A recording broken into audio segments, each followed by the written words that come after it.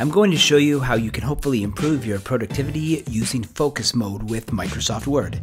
But before I do, consider subscribing to my YouTube channel where each week I'll be sharing different videos about technology, edtech, and anything else that I find cool. So thanks for your consideration, and now let's get to the video. So if you're a student or someone who has to really focus on writing a document, I'm going to introduce you to focus mode.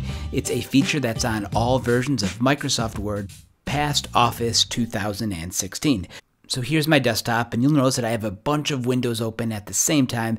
This can be extremely distracting to me, and it's really easy for me just to navigate to one of those windows and do something else other than what I'm supposed to be doing and writing my document. So at the bottom of your Word window, you'll notice a button that says Focus. If you select that Focus button, now you see that Word has essentially blacked everything else out on my screen besides my document. Now this hopefully will allow me to focus on writing the document and not get distracted with some of the other programs that I have opened in the background. Now as far as the ribbon, you can access the ribbon by just scrolling up to the top, and now you'll see all of the options that you're used to seeing in Word.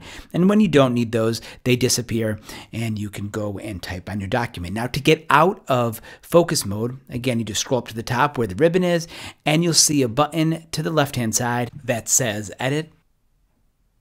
And now I'm back. So if there's ever a situation that you really need to focus on writing your document, what you may want to consider doing is going to the bottom and turning on focus mode. So hopefully this video has been helpful. I'm going to leave you with a few other suggestions on the screen that hopefully you might like.